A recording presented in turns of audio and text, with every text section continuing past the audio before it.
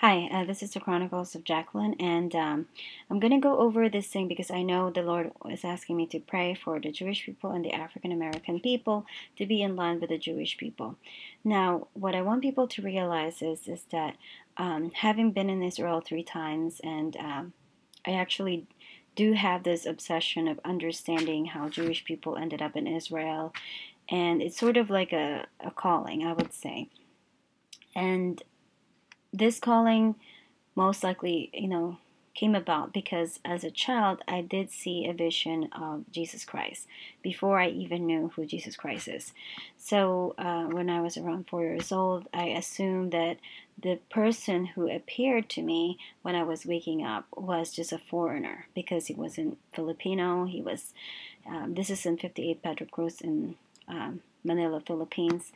And this person appeared to me largely because there was a time in my life when I had fallen down the stairwell and I got to the bottom of that thing unscathed. It wasn't painful. In fact, it was just like I felt like a cotton ball.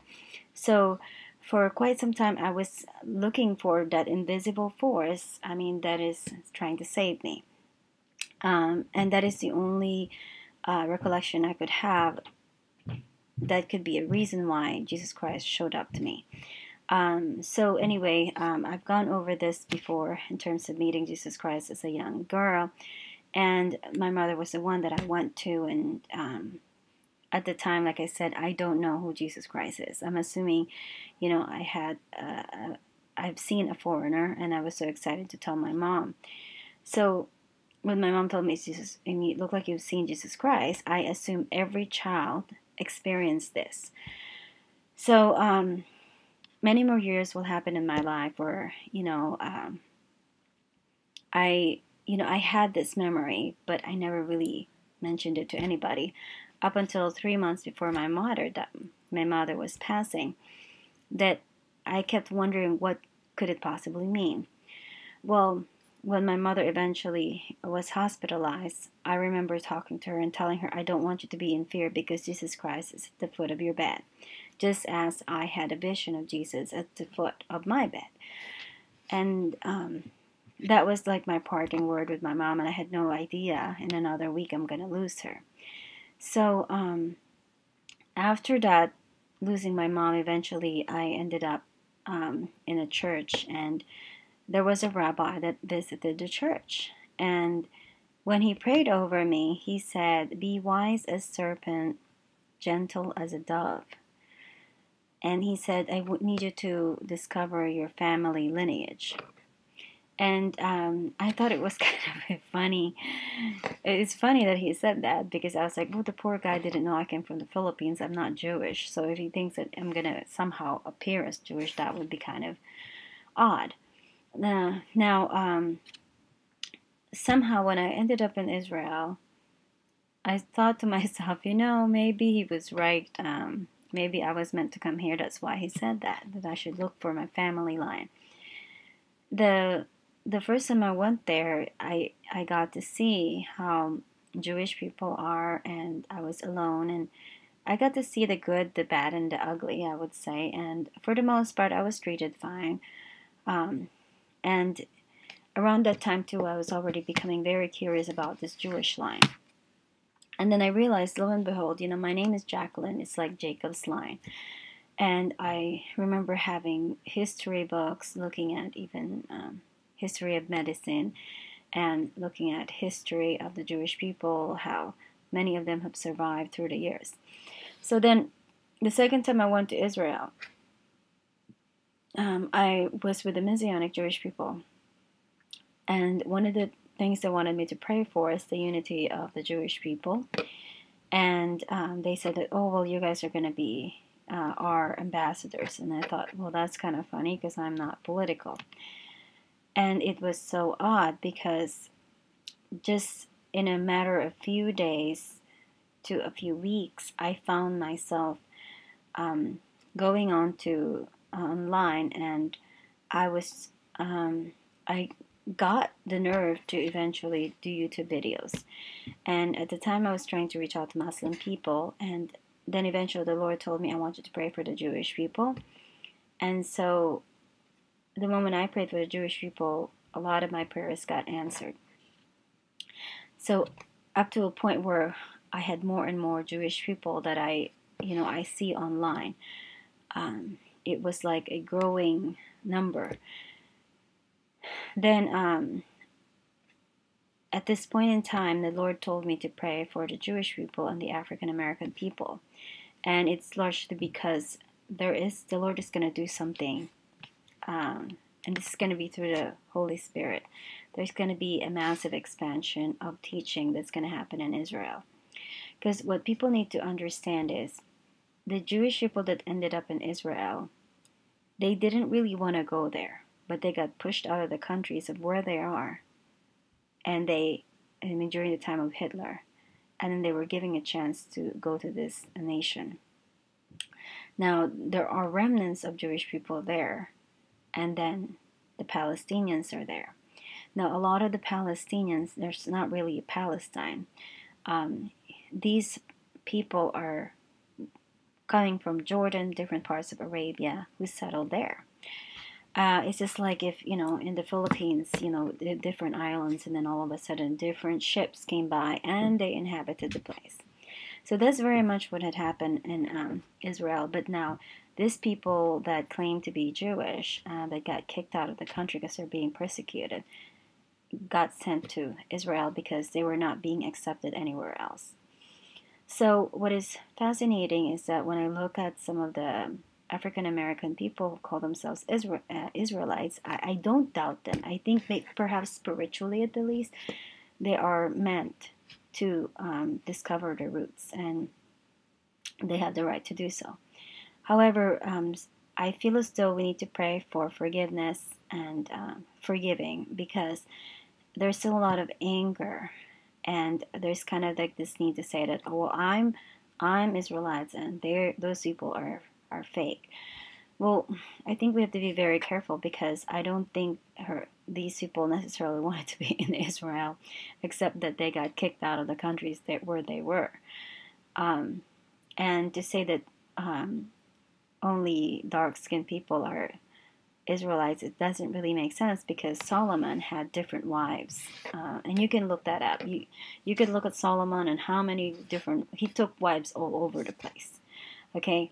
So and if the father is Jewish or Israelite, then the children will be Israelites. So now the converts, when people convert to Judaism, what people need to realize is just like the story of Ruth and Naomi, and you can look that up. Ruth and Naomi. Somebody else pointed this out. Ruth and Naomi. Ruth embraced the mother-in-law, Naomi, and wanted to be with her people and her God. Let your people be my people, and let your God be my God. So the Jewish people embrace Ruth, okay, as a Jew, converted Jew. Now, the word born again, before it became like somebody who is a pagan becoming Christian, and then born again when you get baptized, people need to realize that born again was used for a Gentile becoming Jewish. Now, Jesus was always Jewish. So when he said you have to be born again and to enter the kingdom of God, you have to be like a child. Now, what Jesus meant by that is that you have to believe in him and profess your faith, that you believe in Jesus Christ as your Lord and Savior. Then the other thing is that you have to be like a child, because the Lord wants the little children to come to him, to receive him. Because if we don't teach our children to love Yeshua, Jesus Christ, then they are more likely to be led astray. Okay? So this is the reason why Jesus Christ says, let the little children come to me, because he loves them. They are innocent. So to enter the kingdom of God, you cannot be too angry and point fingers at people. So we cannot assume that just because, I happen to look like the dark-skinned Israelites, and those people over there, they had to be completely fake. They're not necessarily fake, because there are people that the Lord gave them spiritual blindness. And let's give an example. Paul. Saint Paul was a Jew, and he was in the rabbinical order. Even he was in the he was a strong teacher against Christianity, because to him it's blasphemy to become Christian. So he was actually one of those people who were persecuting Christians. But lo and behold, when the Lord met up with him, the scales fell off, and Paul became one of the greatest evangelizer. One of the greatest Christian. He wrote many parts of the New Testament. So what that tells you is, you cannot say that because right now the Jewish people in Israel cannot receive Jesus Christ, it doesn't mean that that is their fault. Sometimes the Lord has not removed the scales off their eyes. Okay, so now when you think about the Khazars, the Ashkenazi Jews, and they're saying, well, they converted at such and such time, they're not the real descendants of Jacob.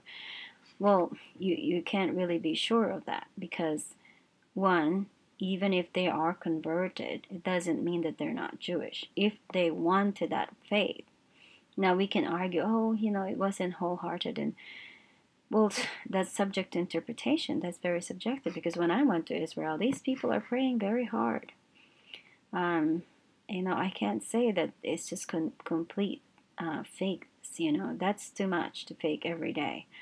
So I think the biggest downfall and the difficulty that Israel is facing, which is why it needs a lot of prayer for unity, and it is getting there. They're getting to that point. They're getting the point of what Christians are trying to do, even though they may still have spiritual blindness, and Christians are getting to the root of the Bible. And we cannot be too proud as Christians. We have to still embrace the Jewish people, because there is an order to enter the kingdom of God. And you can research that in Revelation 7, where it's all the tribes of Israel. And then below that, you will see all nations, and tongues, people and tribe and tongues. So with that being said, that means that the Lord is going to recognize the different nations in the heavenly kingdom with the different languages too, and that's included in there. So the Lord wants to save everybody of different nations, different languages. So go thee and multiply, and then there's also the spread it to the world. And I don't know why in some of the Israelites that are African American, they wanted to say, well, they're not real. So, what do you want to do? Like, renounce them for what? So what I could see, though, is that perhaps because everybody is fallen, the Catholic Church is fallen, the Muslims are definitely in a complete mess. They do not know the Word of God. Now, the Ashkenazi Jew, because they had converted to Judaism, or if they are, from the seed of Jacob, we have to still realize that if they converted, that is valid. Okay, even after so many years, their ancestors wanted them to believe in Judaism. Now, if they have the skill and it's not yet removed, we cannot persecute them for what they don't want to believe. However, what I could see is the African American people who claim to be Israelites, it is very much valid because a lot of the scripture can pertain to them. But the good thing is that these African American people, they have the same persecution as the people that ended up in Israel. But the key thing there is these African American people, they do not adhere to the Talmud. And the Talmud is the biggest downfall for the Ashkenazi Jews, because the Talmud is not scripturally based. It is just man-made laws.